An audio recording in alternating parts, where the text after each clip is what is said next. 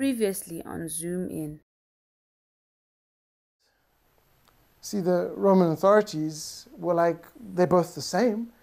So now you have to pick which zealot you want to see free. Now, Jesus was a revolutionary. I want to make the connection here.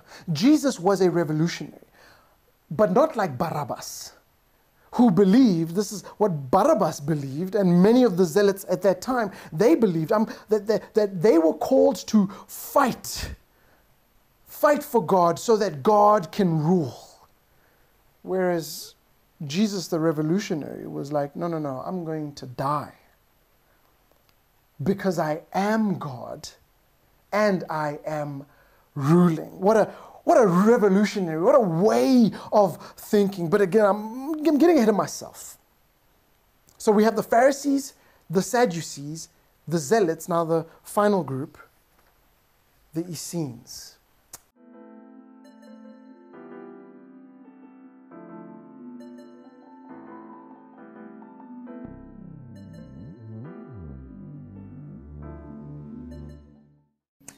Welcome, Rooted Fellowship family, one and all.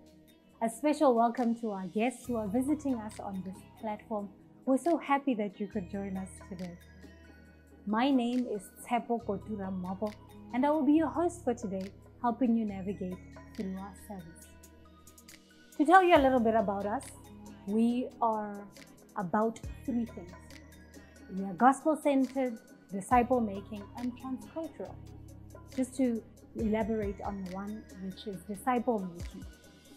As the gospel seeks to transform the individual life of a person, we want to see a multiplying effect of this in the lives of others. And we believe that this can be best done by the making of disciples. At this moment, we'd like to take some time to thank all those who generously give their time, their talent, and their resources. Also to appeal to those who do not yet give. We ask that you would prayerfully consider doing so. And should you seek more information as to how to do this, I'd like to direct you to our website, which is rootedfellowship.com for further information. Remember that we give because we have received from God, and that this is an act of worship. Rooted Fellowship is a praying church. At this moment, we're going to transition into a time of prayer. A slide will come up before you with different points of prayer that we're going to ask you to pray over. You're more than welcome to press pause and pray for anything over and above that what you see before you. So let us pray.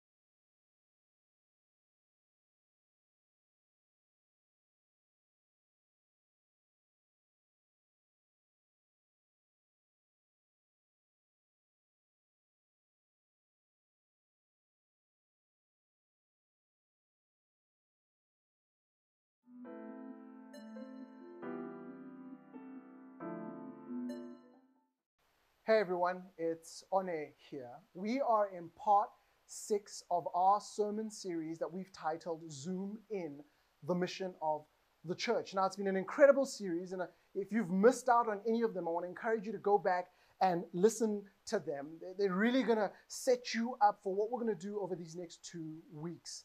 We are going to spend some time looking at some tangible, practical, how do I then share my faith? How do I ensure that I am being obedient to the mission that God has given to us? The Great Commission, not the Great Suggestion, but the Great Commission. And we're going to do that by having a conversation with 2 of our church planters that we are sending out, Lord willing, in 2021. Now, 2020 has been a crazy year, but it has not stopped the mission of God. And so while maybe we have slowed down and just kind of taken some time to see how everything is going to unfold, we have kept our eyes on the author and perfecter of our faith.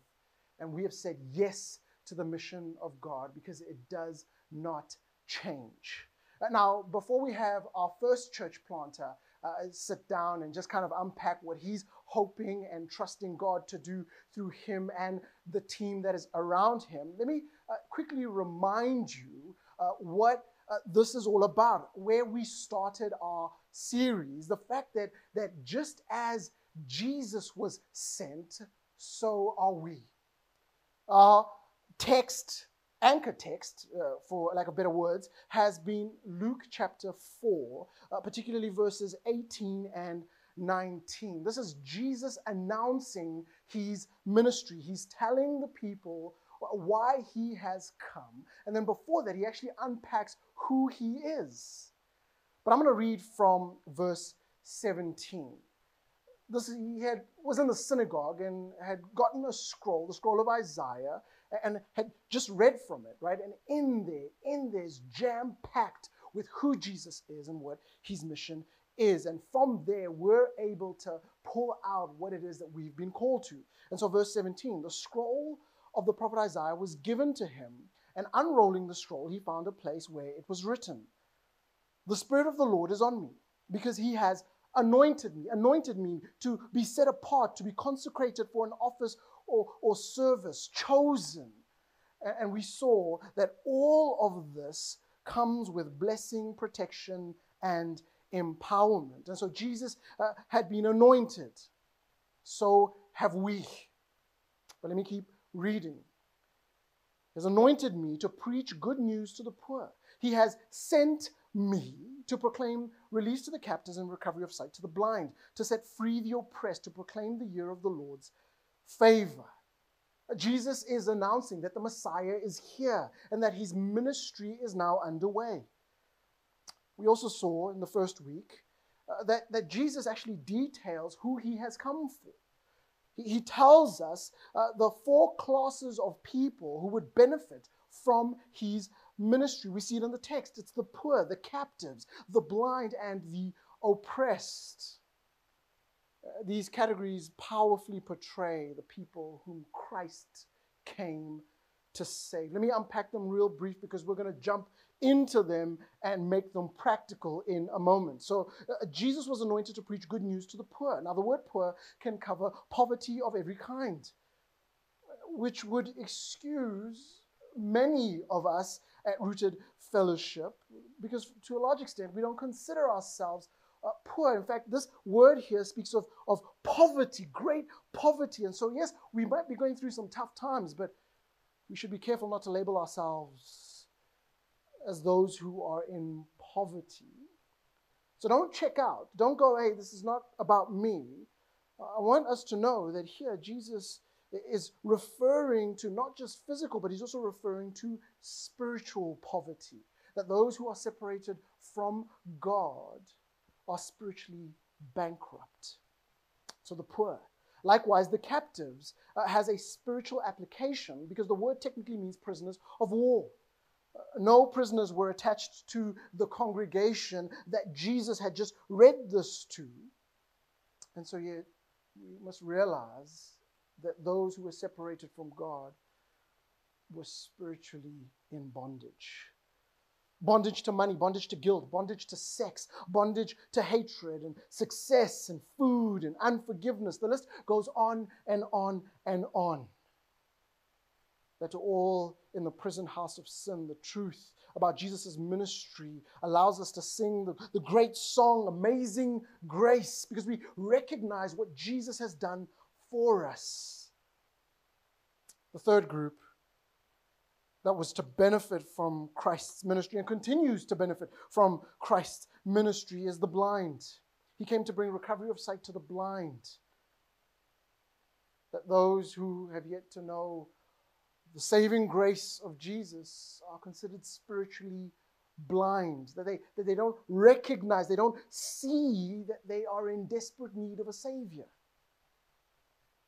And then lastly, Jesus came to set free the oppressed. Now the core idea of oppressed here is to be broken into pieces, to be shattered, to be crushed. And so Jesus comes to those squashed by life's circumstances, to those who feel like there is no way out. They've come to the end of their rope, that they've gone everywhere they can, hoping to find life and meaning, but they come up empty. Jesus says, I've come to give you freedom. Now, Jesus didn't just say these things, but he did them. He walked on earth and he put into practice what he preached. We can look through the Gospels and see that Jesus is going from place to place, not only preaching the good news, but he's engaging the people. Now, why? Why would he do this? Well, it's because he's the Savior of the world. He's the Savior of the world. He's the Messiah sent by God, anointed by the Holy Spirit. And so as we see this in the life of Jesus, we should recognize that we are to do the same, that we are sent by him. We're anointed by the Holy Spirit. In fact, we have the Holy Spirit living in us. He blesses us. He protects us. He empowers us to do that which God has called us to do. Now, in the first week, I made mention of the fact that there's two misuses of this text. The one is limiting poverty, brokenness, oppression, and injustice to physical and social states only. It's to say, no, this passage only refers to the spiritual reality. And that is true. Look, it does. It speaks to our spiritual reality. But it does so much more. The second mistake that we make is making no effort to relieve physical and social poverty, brokenness, oppression, and injustice.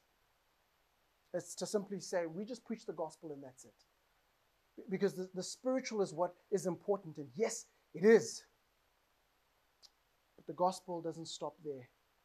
That it has tentacles that makes its way into the various spaces of our society, in our neighborhoods, in our places of work, with our friends and our family. So we should not make that mistake. We preach the gospel and we engage. The gospel is both and. And we can see this in the life of Jesus. And so just as Jesus was sent, Jesus then sends us. We see this in John 17, verse 18. And if you remember, we go in our sentness, we go with authority and expectation. The authority that comes from Jesus, not our own. Our own authority can do nothing. We need Jesus' authority, but we also go with expectation that we've been sent, that there is a harvest that is plentiful. We're told that the issue is the laborers. The laborers are few, and so we pray for the laborers. We pray to the Lord of the harvest to send out the laborers. And so we pray as Rooted Fellowship that God would send us out. Not just as a local church in the context that we find ourselves in, but we also send out leaders. We send out groups to go start more churches. And you might say to me, "Honor, but why? There's no Bible verse that says, go plant churches. You're right. But we believe that one of the best ways to fulfill and be obedient to the Great Commission is to plant healthy churches that will have healthy believers who go into the various contexts of our society with the good news of the gospel to preach and to make known the wonder of who God is, so that people might see that they're in desperate need of a Savior. And so that's what this series has been about. We've been zooming into this text, seeking to understand what our mission is as the church. And if you are a Christian, if you've crossed the line of faith, then you should know that you are a part of the church. And so therefore, you should have that aroma of sentness. And so I want us to chat a little bit to our church planters. And so today we're going to chat to Reino Meyer, who's looking to plant an incredible church in Centurion. And we're going to chat a little bit about what he's looking to do, what his heart is for that area, and then chat a little bit about what are some ways that we might learn from him to be salt and light where we live, work, and play. And so let's head over to our conversation with Reino Meyer.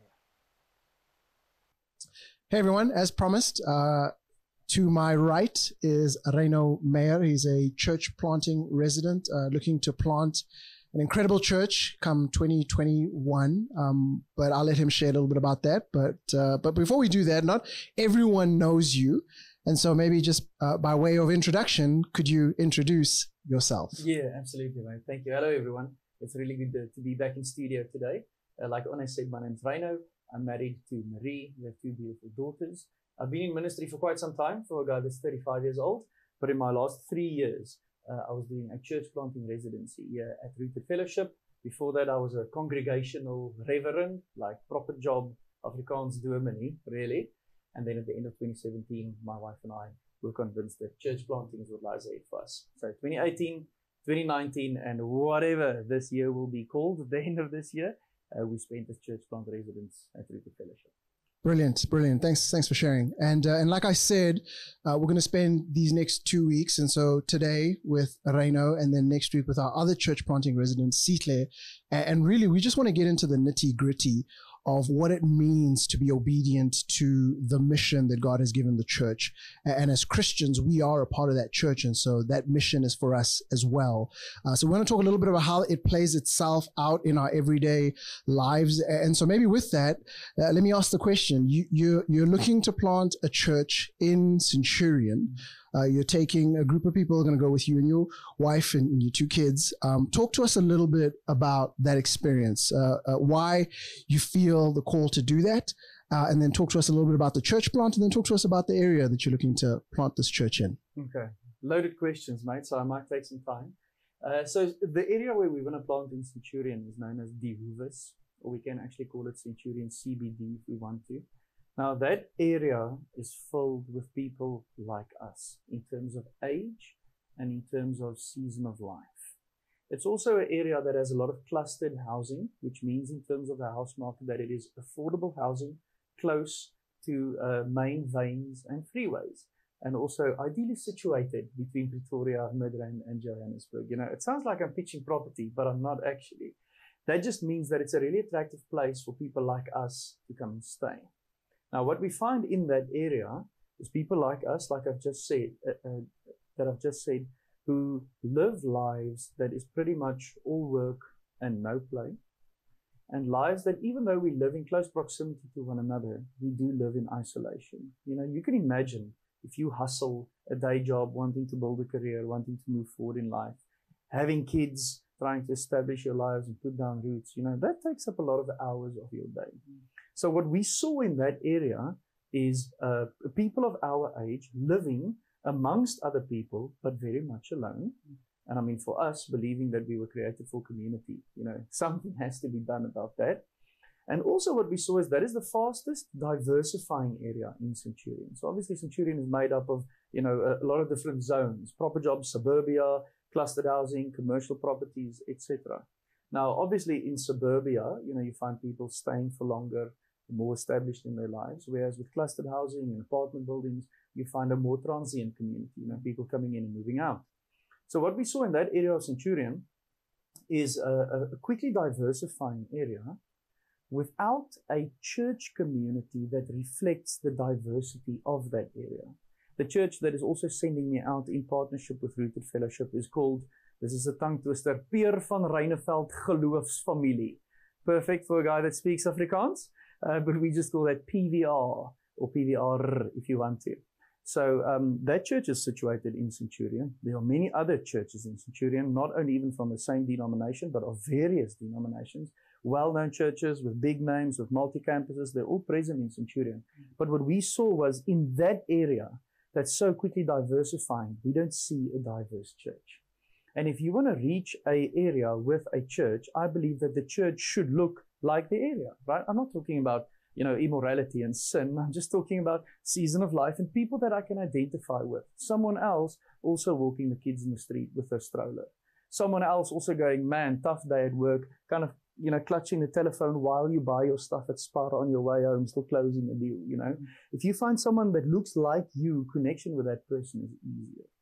So that's what really awakened in our hearts, is to go, we can add something to the church landscape in Centurion if we plant this church right in this place. For two reasons. The one is that we were created for community. So living in an area that has about 13,000 people, but feeling alone, there's something wrong with that, And then secondly, it is an area that feels this understanding that success and fulfillment and, the good life is to be found in money and careers. People would often say in that area we want to plant, we are living here for now, as if an apartment that has got 2 bathrooms and, the 2 bedrooms and 1 bathroom, that's really not what you want. You want something a little bigger. So this is only like a temp solution. And it just fuels that whole narrative of I want to move forward in life. I should hustle harder. I should grind harder. If you want something done, do it yourself. Don't trust anyone. Make a life for yourself. Keep on going. And that is counterintuitive to a life saturated by the grace of God, living day by day from His provision, living sacrificially, living unselfish, living for the others. So we need to establish community there that lives a totally different narrative. And that's, I think, when people go, what are you guys all about? What? Why are you so weird? Like, I like you, but dude, you are weird. You're different. And that's why we felt called to go and establish the community. Man, that's incredible. That's what I like to say, just nuggets. I feel like you gave us nugget after nugget after nugget, and it's all good things. And I can hear just that missional language coming from you. We had a sermon where we referred or went to the text and saw that God actually calls us ambassadors, that we are ambassadors of the kingdom of God. And there's a lot to be said about that. But even hearing you now, I'm hearing the language of missionary, that you're seeing yourself and you're seeing that community that wants to go into this area as missionaries. And one of the things that missionaries do is they understand the context that they're going into. They really want to understand it. They want to know the concerns of the people there. They want to know the idols. What do people really, really cling to, hoping to find life and meaning in? And because it just makes you a better missionary. You're not going in quickly, checking what's going on, throwing out a few pamphlets, and then leaving back to wherever you come from. You're going, no, we want to move in. It's this idea or this theology of dwelling, which I love a lot. Yeah. But let's press into that a little bit more. Hey, did you mention the name of your church, the church plant? I did not. Oh, there we go. We shall be called Fellowship City. There we go. Fellowship family. Yeah. By the way, for those who aren't sure or wondering why, and if you want more information about where that name comes from and why, please feel free to reach out to Reino. He's got an incredible story there. But let me press in a little bit and ask the question: what does a missional lifestyle actually look like? It's 2 words that we use quite often, but do we really understand what that means? And so maybe speak to us about what does a missional lifestyle look like for Reino Meyer? How is he salt and light where he lives, work, and plays? So I'm going to drop this one. You might have heard the word before, but a missional life is an intentional life. Okay, many different ways to describe mission. I mean, evangelism is also mission. Ecumenical church or church with others, that's also mission. Inculturation, taking the gospel into a culture and having the culture wrestle with the truths of the gospel, that's also mission. I believe that for us, as people call to plant this church, a missional life is an intentional life. And here's what I mean when I say intentional. If we use what God has given to us, okay, ears, mouths, hands, and hearts, I mean, I carry them with me all the time. And we think about how this can be used to herald the good news, to be a witness to Christ, to be salt and light, to bring healing to the world. Then all of a sudden, your life goes from mission every now and then, maybe haphazardly, to 24 hours a day. I am intentional about how I listen. I'm intentional about how I speak. I'm intentional about how I use my hands to help real quick. I'm focused every single minute of my day, whether that is at home, chatting to the neighbors, in Spar, on my way to work, using public transport, working out of the gym, throwing some balls at the Action Cricket Club, whatever it is that you do, I am intentional about what I do with God, with what God has given me.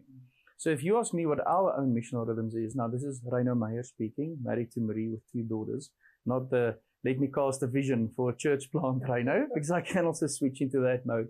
But I mean, for us, that would mean listening to people intentionally and remembering details of what they do share with you.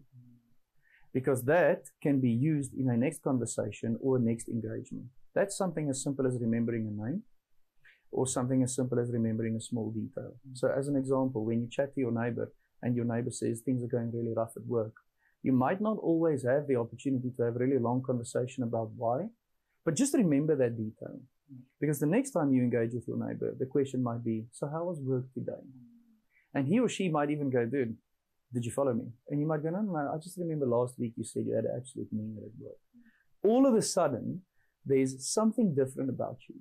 And it's really only listening more intently, than someone going, man, I had a real ripper at work. Yeah, I know what you mean, man. Cool, have a good night. And that guy goes, I don't actually know if he knew or if he heard what I said, It's something like speaking, being friendly with people, asking questions that show interest. Now, I mean, the obvious example would be asking someone's name. But for me personally, it would mean making an observation and remembering it so that I can ask again the next time, Let's go back to the neighbor scenario, because I really do think that even in the area that we're going to plant, your neighbor is right next to you. It's one of those areas. You also live in a complex. That's what makes complex living so awesome, is you can actually approach the front door of your neighbor. You actually hear the boot go, when they get home, instead of big suburban yards where you don't hear anything, you just hear the gate rolling open and then rolling shut again. So, asking a question like, you said that you really, really miss your kids. I actually don't know how many kids you guys have. I actually don't know where they are and why you say that you miss them. Would you mind telling me more? Who would not like to share a little bit of their story? And that's just asking a good question. And I'm not saying that you should, snoop around spying on your neighbors the whole time, but a simple conversation like, I saw you guys rolling in with a whole, stack of furniture on the back of your bucky last week. What was that all about? And creating relationship in that way. If you just think about hands, man, offering help, even if it is carrying shopping bags, even if it is throwing some topsoil on the lawn, even if it is, can I drop that off for you? Can I take out your bin? Can I bring back your bin? That's what missional life looks like for me. Because there's a connection with a human being on the other side of that every single time. And the more connection you build with someone, the easier it is to share the gospel, and the easier it is to create spaces for that person to ask, why on earth would you bring back my trolley bin? Or why on earth would you offer help? Is that not going to be a massive inconvenience for you? And then only to say, no, it's not at all. I would love to help you. That's what mission life looks like for us. Together with that, I would say hospitality, having people over sitting around your table. That was probably the biggest challenge for me of 2020, is I love having people around our table. And we just couldn't do it, Don't know how many Zoom dinners you had or you had. We had a few of them, but man, they got old. They really did get old. Because, you chow your scoff in 5 or 7 minutes and then you sit and stare at the screen, It's so uncomfortable. But hospitality, why don't we have this conversation over a cup of coffee? I would love to brew for you, and then obviously you have to serve them Black Coffee Societies, Kenyan espresso beans, just putting that out there. But, hospitality, bringing people into your house and giving them the ability to see what your life is like. I think that's one of our easiest ways to testify or to be a witness towards the gospel or towards people of the gospel. And those are really, really good. And again, I am literally sitting in front of a fire hydrant and just receiving so much goodness. Like the stuff that you're saying is so practical and so good. I mean, just 3 things that I like took in my head, like a mental note. I just kept hearing the word inconvenience. And my heart wanted to go, I don't want to do that because that's a massive inconvenience to me, right? Like I don't want to go out of my way. But if I have an eternal perspective, if I have the kingdom of God in my mind, then hey, I'm willing to be inconvenienced for 5 minutes to get an opportunity to potentially share Jesus. That's 5 minutes I'm willing to, like, okay, I want to do away with that because what I gain is so big. So I heard that, and then intentionality is such a big thing. I think I can hear a lot of people saying, well, how do I become intentional? It feels like such a big step to take. One of the things that I used to do pre-COVID, but I'm definitely going to do now as, things open up and we can go to restaurants is I would randomly sit at the table whether I'm having a meeting with someone or eating a meal and the waiter or waitress comes over. I would simply say to them once they've brought our food or our drinks to say, hey, we're going to pray right now. We're going to pray for this food. And that's something that I always do. And I just say to them, hey, is there anything that I can pray for you? And I know it sounds weird asking that question, but we live in a context where people are still fairly religious. And so it might come as a surprise to go, oh, you want to pray for me? But it's not like what is prayer and what does that mean? And I've been blown away by how much people actually open up. One, they're just shocked that someone actually cares. And the fact that you're willing to pray for them. And it's been great as I go back over and over again to be able to ask questions now, like, hey, how's that situation going? I've been praying for you. So that's something that I picked up there. And then the last thing is, who would have ever thought that one of our greatest apologetics or our apologetic tools, if you will, would be kindness, humility, generosity, hospitality, right? Like in our minds, when we think apologetics, we think, ooh, thick textbooks and exactly. And it's not to say that those things aren't important. They're very, very important. We should know as much as we can. But a lot of people out there they're looking for kindness and gentleness and humility and generosity and hospitality. And that actually can be a tremendous apologetic, because then it leads to that question, why would you do this? So great stuff there. Like, can I just jump onto that and add one more? I think that's really important for us in the South African context to understand that selfishness and individualism, my life is about myself, is far more rampant in the South African narrative than hostility or rejection of faith or religion. We sometimes get influenced by first world, post-Christian countries to think that we cannot ask a waiter or waitress, can I pray for you? We're not allowed to say, I would like my God to bless you. In South Africa, we don't find that hostility towards someone wanting a conversation around faith and around life. What we much rather find in the context of South Africa is, I don't want to sacrifice for you anymore. You are causing me an inconvenience. And that's why I think that this kind of intentional life is a phenomenal way to get a foot in the door, to share the gospel with people and to invite them into community. Because that's what's the alternative narrative at this moment. The alternative narrative is not a life of faith leads to fulfillment, and I would like to tell you about a God that wants to bless you. I don't think anyone in South Africa would go, no, stop that immediately. That's so weird. People would go, well, okay, tell me more, extending the hand or extending the elbow in South Africa is a really easy way to create friendships. But I think those kind of small ways reverses this narrative of I live more and more selfish. And I mean, a word of exhortation to the church, specifically, for me and for us as a generation in this time, is don't get caught up in the selfish way that everything we engage with wants us to believe. So even the advertisement that you watch on television of Gillette, it's written so that you should believe that I need that more than anything else at this point in time, and I'm going to chase it. That's how advertisement PR works.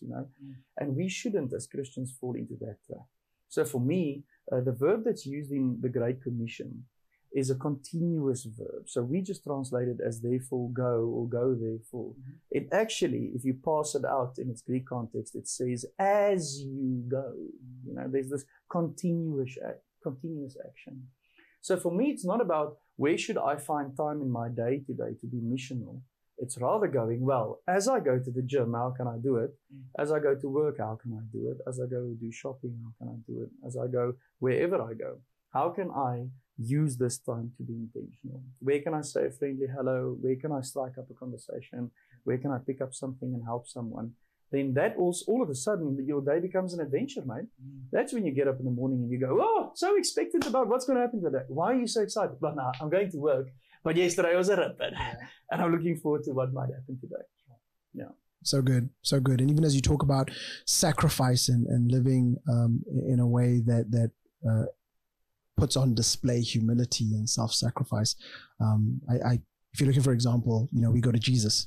Jesus is the clear example of what that actually looks like. And so maybe let's go to Jesus, because we live in a context where things are challenging, to be honest. It's hard to figure out, what do I amen? What do I not? What am I against? What am I for? As society continues to change and culture is always changing, as a Christian and as the church, we might find ourselves asking questions. Okay, which side do I pick? Should I do this? Because government's asking me to do this. Is this right? Is it not? My boss is asking of this, and I don't know. I'm conflicted. There isn't like a clear, thus says the Lord, do not do this. How do I navigate through that? And I want to take us to a piece of scripture, Matthew 22, where Jesus is asked this question. So a group of people show up to him, and it's the issue around taxes. What do they do with taxes? It's a really cool scene. I wish I was there, because I imagine Jesus kind of chilled, hanging back. Jesus is always chilled when I picture him, and they bring him a coin, and it's got Caesar's face on it, and they're like, hey, so who are we supposed to pay taxes to? And he's like, well, give me that coin. Let me see whose face is on it. Let me read his response to their question. And it's interesting, the groups of people that are present. So it's the Herodians and the Pharisees, who actually hated one another. They wouldn't agree on anything. You would never find them agreeing on anything. Yet here in this text, we actually see them partnering together because they're so against what Jesus has in store for them. And so they ask the question, and then Jesus goes, well, this is verse 21, Matthew 22. Well, then, he said, give to Caesar what belongs to Caesar, and give to God what belongs to God. Now, another group of people with the zealots, they probably would have gone, what on earth is wrong with this guy? We give nothing but death to Caesar. We want nothing to do with the Roman Empire. And here is this guy calling himself the Messiah and saying, well, give to Caesar what belongs to Caesar, and give to God what belongs to God. How do we reconcile that? Like, what does that mean for us today as we navigate through a world where it feels like there are two sides to every coin? Yeah. Were you word playing there? Because Jesus actually picked up a coin. Just a little bit. Yeah. So firstly, my nerd brain just absolutely exploded. Let me say what I think this is all about, and then I'll give some comments. So I think the reason why we find it difficult in this day and age to navigate through these times is because we have a hard time determining our priorities. Okay, that, man. That struggle is real. Every morning when we get up, every day as we receive messages, mails, calls, and you go through meetings and you go through tasks that's given to you, deadlines that has to be met. We are constantly prioritizing, but the fact that we are constantly doing it doesn't mean that we are actually nailing it. Right? It's difficult for us to determine what's best next. The second thing is our motives are also, from here to there. Sometimes our motives are really pure and full of gospel intentionality, and other times our motives are just really poor, and Christians always have hyena motives, saying that, dude, I don't want to hurt you, but then I bite you, when you walk away. A jackal also bites from behind, but a hyena is more deadly,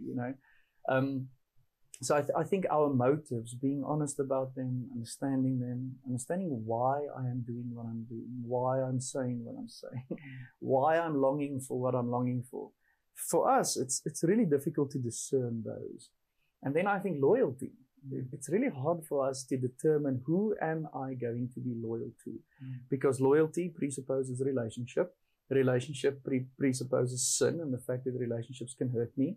And not only that, the fact that I've given you loyalty and you hurt me, but also everything else is looking for our loyalty. Like a political party wants your loyalty. They want your buy-in. Gillette also wants your loyalty, because once you buy the five-blade fusion, you'll never go back. And like everything that we are confronted with every single day calls for loyalty. So I think Jesus' answer speaks towards priority, motives, and loyalty. Okay? So let's just unpack that for a bit. The Herodians and the Pharisees, they were two parties that believed that if the Roman Empire dispenses some patronage towards us, we have to find a way that we can kind of honor that so that the patronage will keep on coming. I mean, Herod the Great was a massive builder and architect.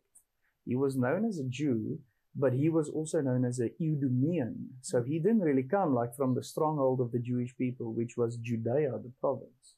So he had to work to carry the favor of the Jewish people. So what did he do for them? He built them phenomenal buildings. And what did he do for the Roman Empire? Well, he built them phenomenal buildings. So on both sides, Herod the Great played this relationship of, listen, I'm giving the Caesar due honor because I'm making his place look nice. And to the Jewish people, he said, even though you might not accept me as one of your own, you're a little xenophobic towards me, I'm going to build you great buildings which will also honor God, which will be where you are going to worship. That was the temple that stood when Jesus was, at this point actually in Jerusalem. It was Herod the Great's temple, the second temple.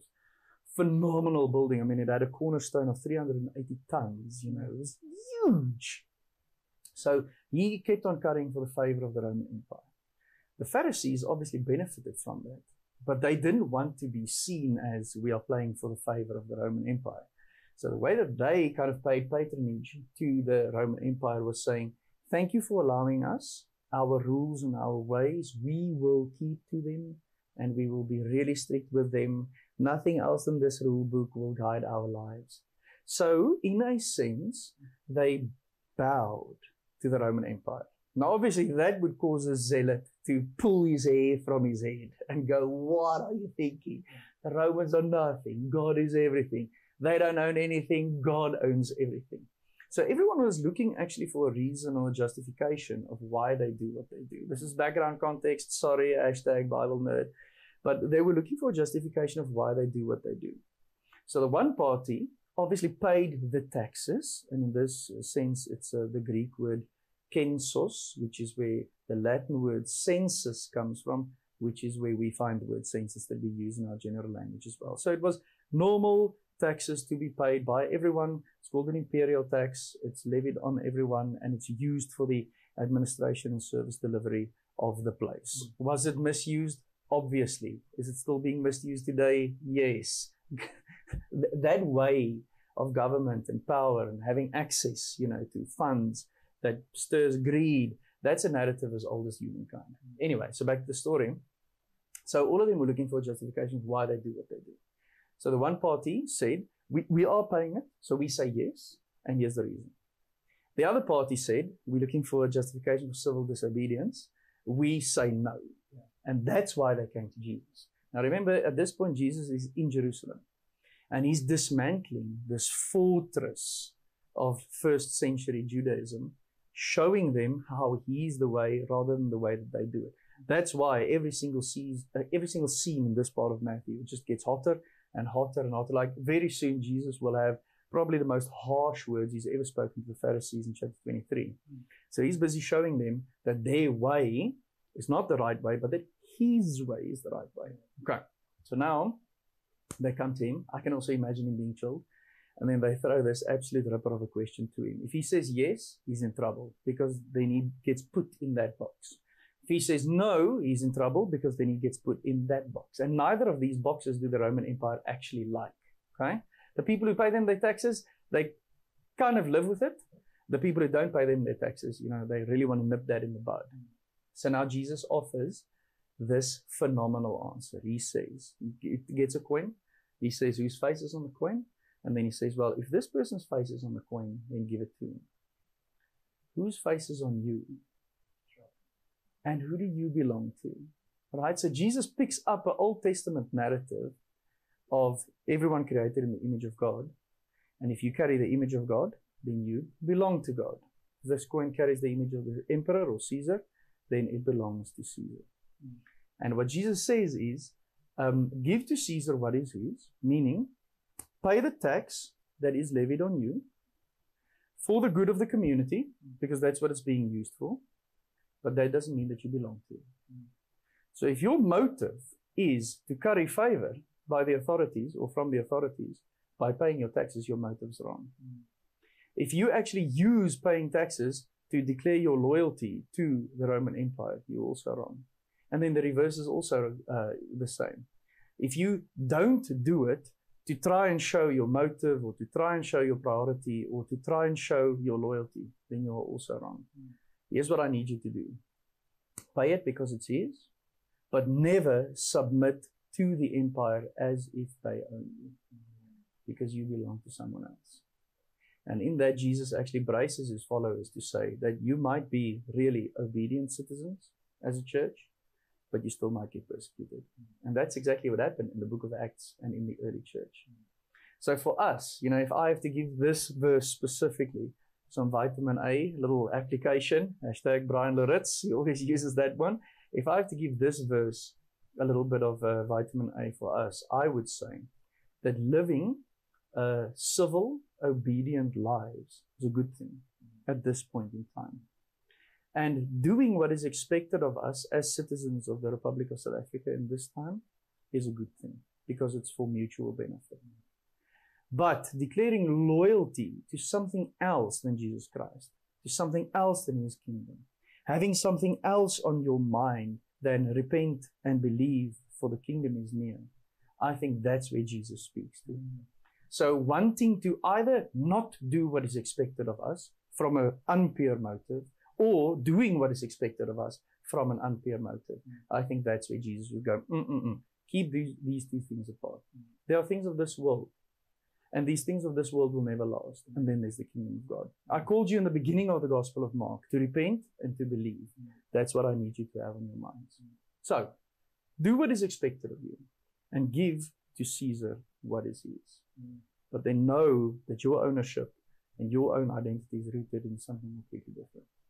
That's what I would say. Sure, man, that is so good. And I wish we had time. I really wish we had time. And at some point, we're probably going to unpack a lot more, because what you're saying is brilliant. You're hearing all of this, and someone might go, well, what's this got to do with the mission of God? I'm like, well, so much. It's turning to someone who asks that question about, well, government's so corrupt, and so therefore we should be disobedient and we should revolt. And it's like, no, hold on. Let's walk through this text and let's see what Jesus says. And then it actually comes to the question of, well, who do you belong to? Right? There's nothing here that is hindering your faith. There's nothing here that's causing you to be disobedient to God, that's causing you to sin. So it's a question of identity, right? And we said last week that how you put God on display often has a way of showing itself how you understand your identity in him. And so if you're like, I belong to God, well, that's an opportunity to then throw that back at someone else and to say, well, who do you belong to? Who are you putting your trust in? What are you hoping you'll get out of this? Mine is eternal. Yours is temporary if it is not in God. And so even when I think about the Roman Empire, yes, at that time, they were, the most powerful nation in all of the world. But before them, there were other nations that were powerful, right? We could talk about the Egyptians, the Greeks, the Babylonians. We could talk about so many. And even after the Romans, coming from Botswana, we were under the protectorate of the British, which is similar to colonization, but not the same. And that's a whole other conversation. But there was a time where Britain was the most powerful nation across the world. Like, what I'm trying to say is that all these empires come to an end. At some point, they come to an end. So who do you belong to? Do you want to belong to an empire that is temporary, or do you want to belong to an empire that is eternal? Because the church was around back then. The church is still around today. Exactly. And if I had money, if I had R1 million, I don't. I wish I did. But if I had R1,000,000, I would bet on the fact that the church will be here 50 years from now, 100 years from now. And so the question is, guys, that's what God is inviting you to be a part of. And so something that starts off with taxes, man, now I'm talking to you about how you might put your hope in something that'll last forever and that is only found in Jesus Christ. So it's important that we understand the culture around us, but it's also important that we understand the word of God and see what Jesus does, which is quite unique. Mate, can I just reflect on that? Sure. Real quick. So, oh man, I actually had a good reflection now. It's going to come back to me in just 1 second. I wanted to say something about politics, motives. It's just, let me say that first. I think for us, if you think about, table conversations, if you think about social media conversations, if you think about, queue in the post office conversations, when it has this really negative, inflammatory tone to it, about, did you see what happened again? When people say really, really hurtful things about individuals in the public space, like public figures and whatever, political figures, I'm always curious to know, what is your loyalty towards them? And why are you so extremely, extremely angry? And that's why I think Jesus points towards our motive and our loyalties. If your testimony is, oh, I'm not too angry about this because I belong to someone else. And if your testimony is, well, I wasn't banking on that political party to give me the good life. So the fact that this political party is doing something that really isn't for the good of all people, I can understand why. But my chips is not on them. I didn't bet with them. I didn't put my loyalty with them to offer me the good life. I remember now what I wanted to say. Your sermon about the posture of the ambassador and the title of ambassador. I think that's what was so helpful in the series. So an ambassador comes with a priority. Ambassador comes with motive. Ambassador comes with a loyalty to a different country. And I'm here to execute this briefing. So even though everything around me might seem like absolute chaos, I'm going to stay single-minded. I'm going to be focused on what I'm supposed to do here. I think that's the best posture we can have in this really choppy time. So good. So good. And like I said, I wish we had time. I'm gonna close this off here, but I'm gonna throw the ball back in your court and say, hey man, is any last things that you'd want to say that you feel like are helpful to get our people to think more missional, to recognize that we are on mission as the people of God, and in there maybe throw in 1 or 2 prayer requests for your church plant 2021. The start of the new year, more information will come out in terms of date and all of that. But how can we collectively be praying for what you believe God has laid on your heart? Yeah, awesome. Okay, so the first one, you said closing remarks on how we can be more missional. I think the power of story is something that has to get its time in the limelight in South Africa at this point of view, at this point in time. You cannot argue the existence of my story, and you also cannot argue the existence of my testimony. And you can connect with my story and my testimony in various ways. So I think if we think evangelism, if we think sharing the good news, and we think about what God has done for us and how we tell that story, how we discovered Him, how we keep on discovering Him, what the joy is to be part of the church and to be part of the community, that's the kind of stuff that we need to tell at this point in time. And once again, never dissing apologetics and, expounding the gospel and trying to have people understand the key propositions of the Christian faith. I'm not against teaching. I mean, I am a teacher myself.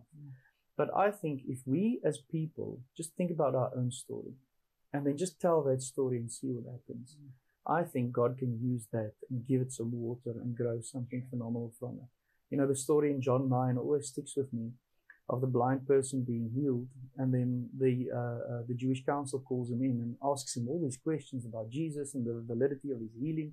Then he goes, guys, I really don't know. And then they pull in his parents and they start questioning them, and then they throw out his parents and they call him back in. And then the whole story culminates in the scene where he says, I do not know the answer to all of your questions. Here's what I know. I was blind, but now I see. And that's what Jesus did for me. And I'm pretty sure that He can do the same for you. That would kick us into a whole new evangelism and missional gear, I think. Learning the art of conversation again, not tweeting, the art of conversation, asking good questions, asking open-ended questions, learning the art of saying, thank you for sharing. I also felt like this at a certain point in time, and then kicking your story off there, or looking for an opportunity to say, you asked the question, and I'm curious, do you actually want an answer on that, or to journey with someone in a journey of discovery, that would kick us into a whole different frame of mind, I think. So let me just leave that one there. I think the power of story is where we should be at the moment. If you ask us what you can pray for our church plant, I think 3 key things are on our minds at the moment. The first would be that we would be a praying church, and that we would really pray as we plant, pray as we share, pray as we gather, pray as we serve, pray as we manifest God's glory there. Really, that's so important for me. I've been part of the church for a really long time, and prayer sometimes gets the back seat, and I think prayer should be the foundation to everything. So I know it sounds so lame. If you put this on a slide, it would look stupid. Pray that we pray, but I actually do mean that. The second thing is, I think Centurion is hungry for this kind of evangelism, for friendship evangelism, for people asking questions and plugging into each other's stories. And I would really pray for our group to be zealous in sharing that. Centurion has seen a lot of tracts being handed out, a lot of 4 spiritual laws, a lot of 5-minute evangelism, lots of elevator evangelisms, quick prayer and then we're done. I don't think that's our strategy. We wouldn't have planted a church if that was our strategy, because our strategy is plant a church that is a visible manifestation of the thing that you're talking about, then talk to people about it and invite them into it. I think that's the best missional strategy at this point. And then the last thing is we are gearing up to answer the question in our group, who's going to do what, right? So you remember that phase. Yeah, it's so exciting. Like, we need all of these gifts. We need all of these skills. We need all of these strengths. We need all of these things organized. But wait, we're part of a body, which means that there are gifts present here in this body, given to the body to equip the saints for the work of ministry. So who's going to do what? So that's where we are now. And I'm praying for the capacity of our people. I'm praying that we would be excited about who God has given to this group. We sent out an invitation to 2 churches, which was Rooted Fellowship and PVR. And we said, listen, guys, this is a vision. If you guys want to join us, it would be phenomenal. God was gracious in sending us a really, really cool group of people, well gifted with, so much diversity. So we're looking forward to formatting the team so that we can launch early next year. And then I would say the last thing is just wisdom around when should we launch and how should we launch? Are we going to have a lockdown in March? Are we going to launch for 2 Sundays and then be digital for 6 months? I don't know. But what I do know is that God will give us wisdom in that. Yeah. Great. Brother, thank you so much. Thank you for this time. And we'll definitely be praying those for you and with you. And so let me close with these words that we find in the book of Philippians. And I almost want to cover you and your team with them. It's just a reminder that we are kingdom citizens in an earthly reality. Right. So we don't belong here, but while we are here, we are to put on display the kingdom of God. And so Paul writes this in Philippians chapter 3 from verse 17. He says, dear brothers and sisters, pattern your lives after mine. Why would he say that? Well, it's because he's following Jesus. He says, as I follow Jesus, follow me. That's essentially what he's saying. And learn from those who follow our example. For I have told you often before, and I say it again with tears in my eyes, that there are many whose conduct shows they are really enemies of the cross of Christ. There's so many people that say, I'm a Christian, but when you kind of look deeper, you actually realize you are far from what Jesus has called us to. And so he says, recognize that they are among you. Verse 19, they are headed for destruction. Their God is their appetite. They brag about their shameful things, and they think only about this life here on earth.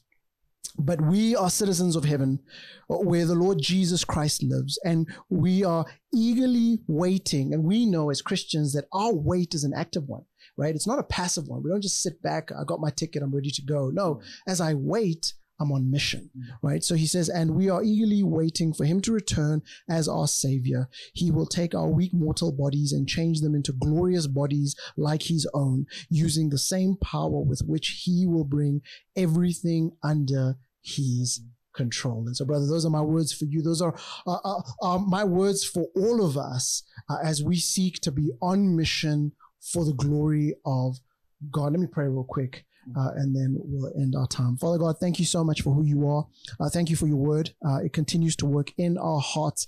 Lord, I pray that you would send us out, that you would make us ambassadors of your kingdom, that you would give us boldness and courage, that you would give us words to speak. Lord, I pray for Reino and Marie. I pray for the Mayor family. I pray for the entire Fellowship City team. Lord, would you bless them? Would you even now open opportunities for them to share the good news to those who are poor, to those who are blind, to those who are captives and oppressed. May they experience the fullness of the gospel. We ask all of this in Jesus' name. Amen.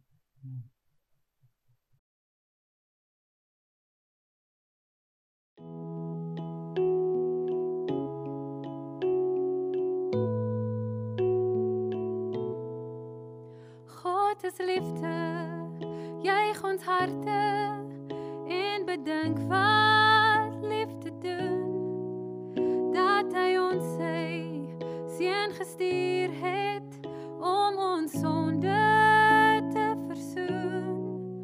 God is liefde, juig ons harte en bedink wat liefde doen, dat hy ons sy seun gestuur het om ons sonde te versoen.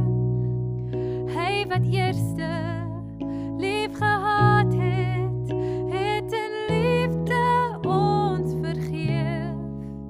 Nou kan ons uit God gebore, uit die bron van liefde leef, uit die bron van liefde leef, uit die bron van liefde leef.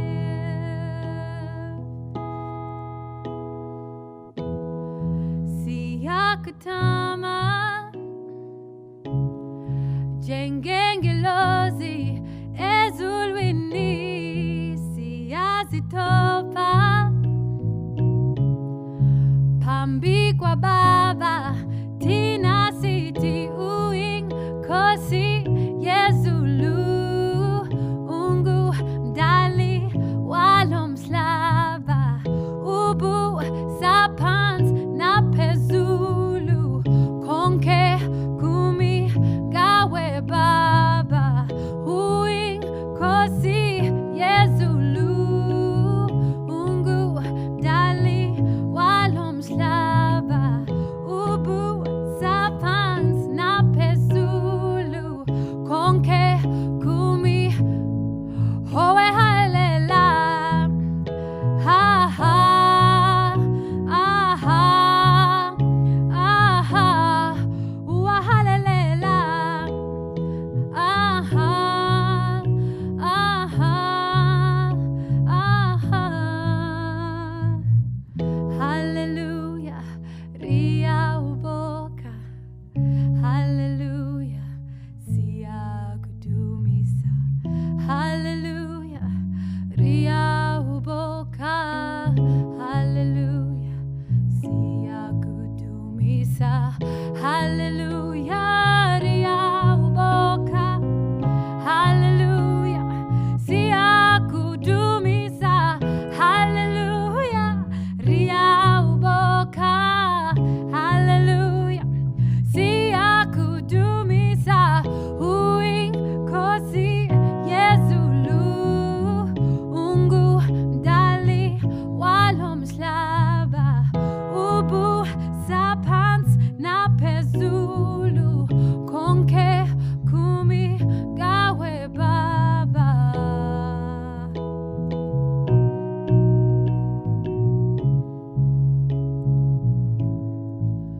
God is liefde, juig ons harte en bedink wat liefde doen, dat hy ons sy seun gestuur het om ons sonde te versoen.